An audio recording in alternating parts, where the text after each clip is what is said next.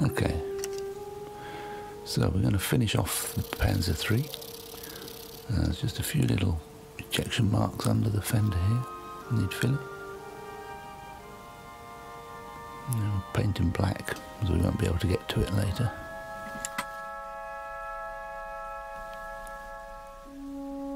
There's a few little bits going on the top there. That's where the aerial goes, I think. So then the tops of these screw to the metal base, which is a bit naff, but it's okay. The front just needs a little bit of filling. Yeah, so there's no photo etch in this kit at all. And they didn't even provide any plastic grills for the side vents. So I got a bit of wire mesh. It's easy to cut with the scissors, cut it to size, and then just use that instead. It doesn't look too bad. It's obviously not as good as photo etch, but it's a hell of a lot cheaper. A few bits going on.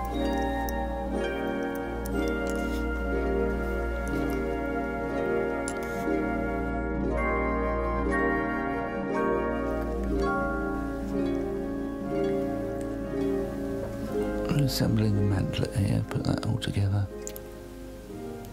Stick machine gun in. I just painted the back of the spaced armour, because I won't be able to get to it later. So you can't see it.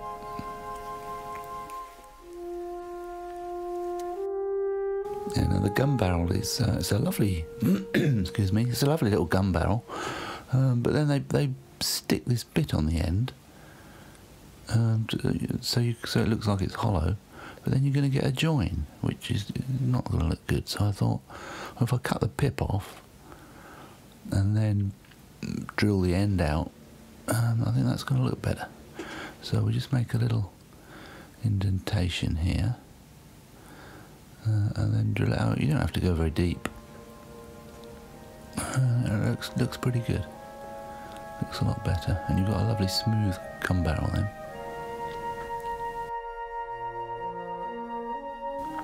Yeah, of course it's a bit shorter without the bit stuck on the end, so that goes up against the stop. Just pull it out a bit.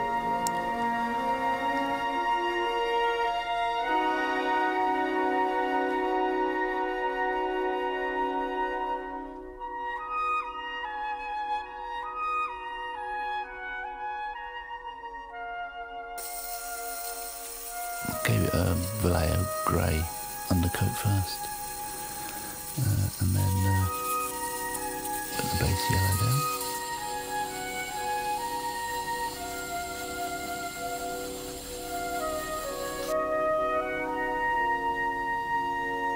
Yeah, doing the highlight, even what I've done here, when the camouflage is added and you do all the weathering, it just vanishes. It's amazing. So I think you can really exaggerate it at this stage, depending on how much weathering you're doing, I guess.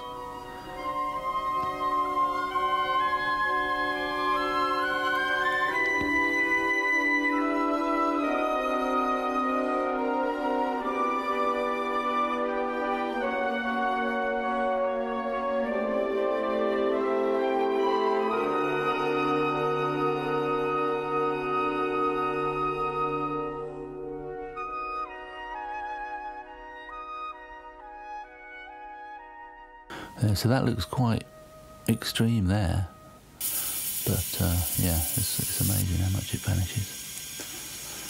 Yeah, so the camo here started to do that, and then my battery ran out, so I didn't manage to get any of that videoed.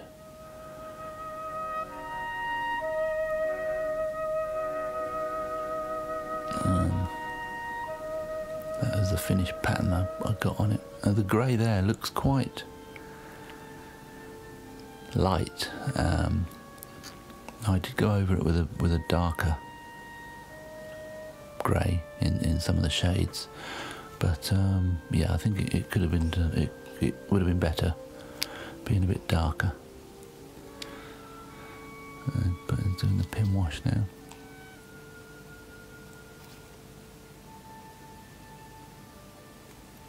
I just use the acrylics. It seems to work well. Just put a little bit of water first and it runs along really nicely.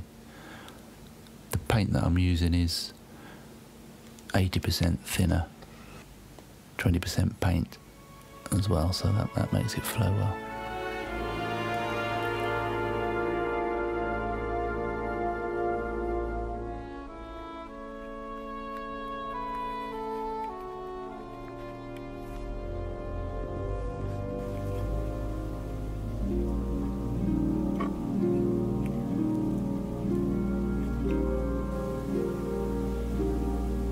Chipping, I've just used the foam, the sponge.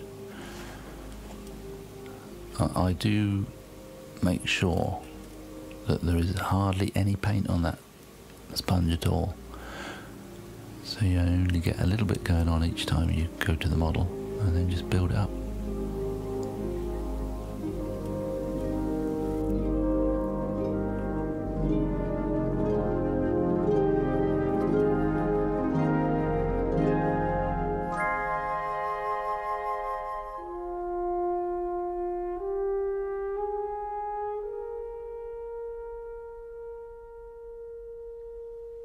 The transfers, sort of the white on the transfers was standing out a bit, so I just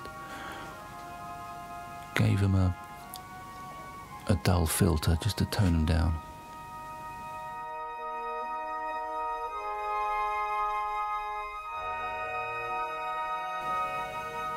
Now this retarder is brilliant. Without it, the acrylics, they just dry too quick, but mix this 50-50. And you get a, well, as you can see, it looks like oil paint consistency. And then you just put a little blob on there, and then you can drag it down, just using a moist brush, not wet.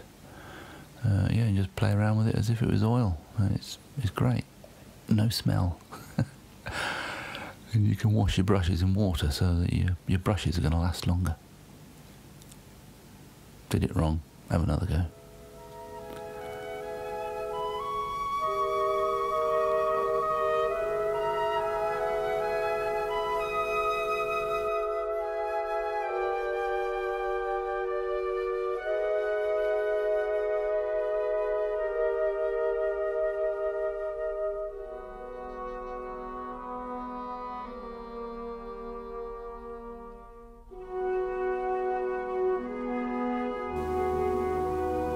This is the first time I've tried this glue and pigments. It seemed to work quite well. You've got quite a bit of control over where you want the mud to go, like this. Just do a little bit at a time.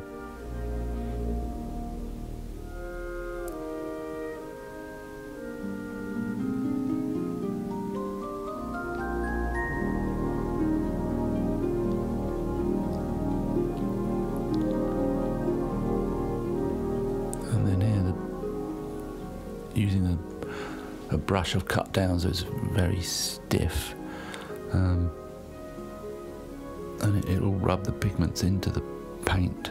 I mean, they'll come off again if you know, moisten them, but they won't fall off, and they look quite good, nice dusty effect.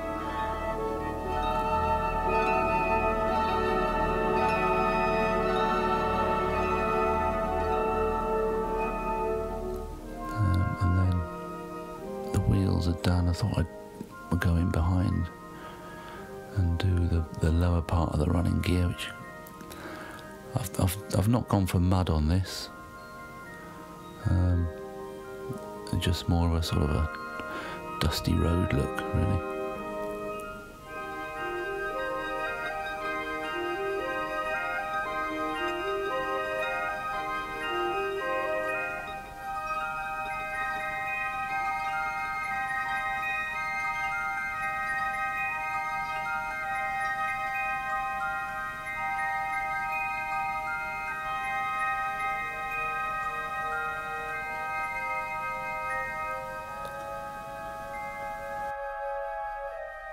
Last little bit. Just highlight the tracks here with the pencil. Looks great. Really looks like metal.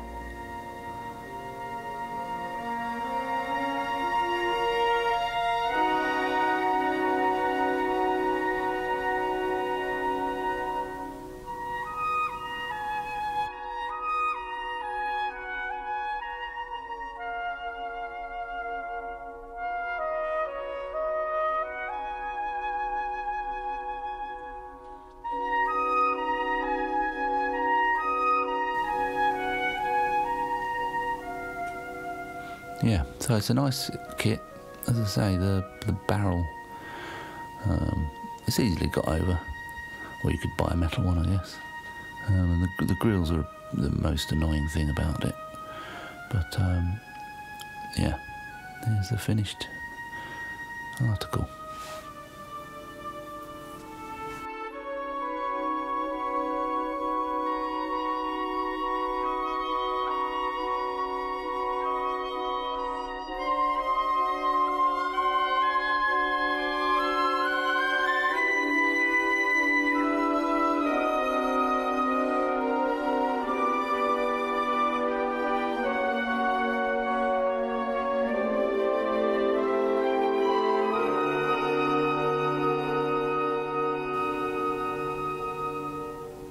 I read somewhere that the wire cutters were made of Bakelite. I don't know whether that's right or not, but I like doing them red. They add a nice little touch of colour to the model.